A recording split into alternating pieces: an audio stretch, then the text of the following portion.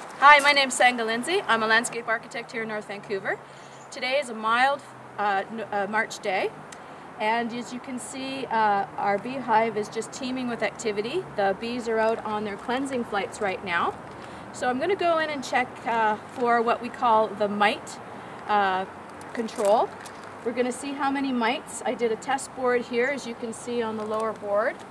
A test board there if you want to see how I did a mite test. Check out my latest vlog, and we're going to see how many mites we have, and if we have a lot, then we're going to show you what to do to treat that mite population. So I'm going to put on my hood,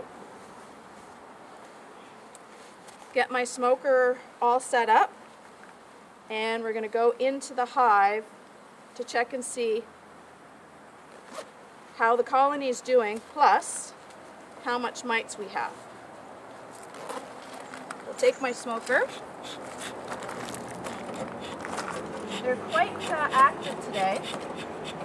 The mere fact that they're coming out of the top and bottom leads me to believe that they're going gangbusters, and perhaps the queen is even laying eggs.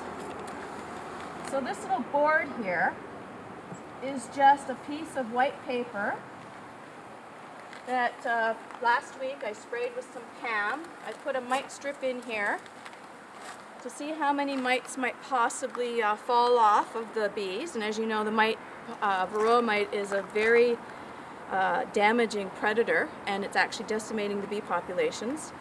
And I'm just taking a look, and already I'm seeing, and I don't know if you can zoom in here, there's a bit of debris, but where you can see there's little round orange dots. I'll be posting that on my later vlog. But I definitely have mites, and by the count of it, I probably have maybe 10 or 20 mites, which would explain why I got the deformed wing disease over the winter. Mites suck on bee blood and actually weaken bees. And so when they hatch out of their cells, they already have half the lifeblood sucked out of them, so they don't form well. They won't perform, and the worker bees, the healthy ones, will kick them out of the hive, and they're no good for helping to build up the strength of the hive. So I'm going to take my smoker again,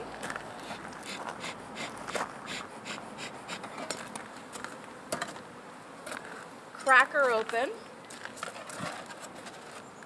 because the other thing I want to do is see how much food they've got left. And I put in pollen patties last week.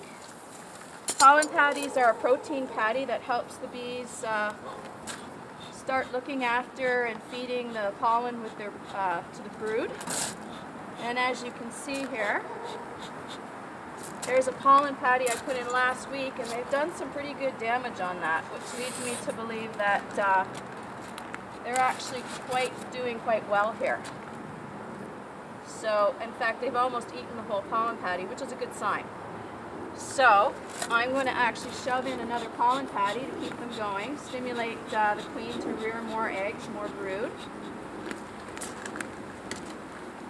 Just put the lid on for now, because I don't want to chill my bees, because it is still quite cool here in Vancouver.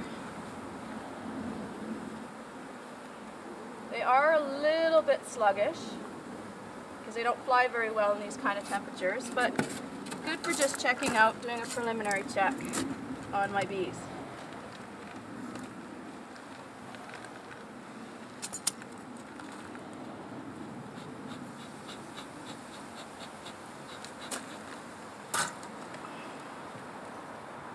And it looks like we've got a pretty good colony happening here, but like I said, we've got a bit of a Varroa mite problem.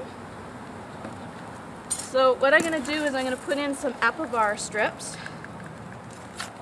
Now what's happened over the winter is that this box here was full of honey. The bees fed on this box. It's now empty. They're now in this chamber and this chamber. The queen is somewhere in these two chambers laying eggs.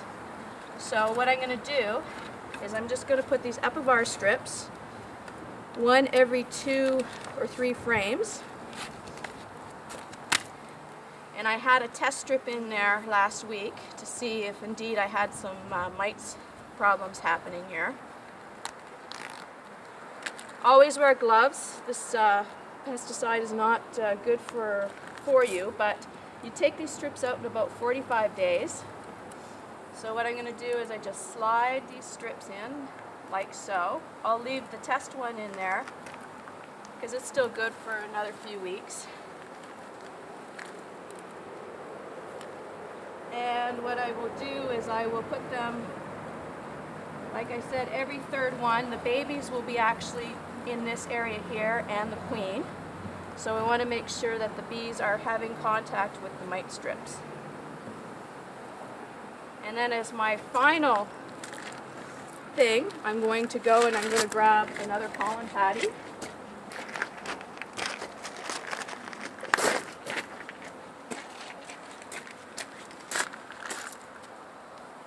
Layer on top so that these guys have lots of food, lots of protein. They still got lots of honey in the hive for their carbohydrates. That'll keep them going for another week. And then I'll start feeding sugar syrup, which I'll show you in my next vlog. And I'll feed that with some fumagillin, which will help them with nosema, which is like a dysentery for bees. So that's it. Hopefully next vlog I'll be able to show you a queen with her babies and this hive starting to produce really rapidly. So if you want any more information, please visit my website at www.sengadesigns.com.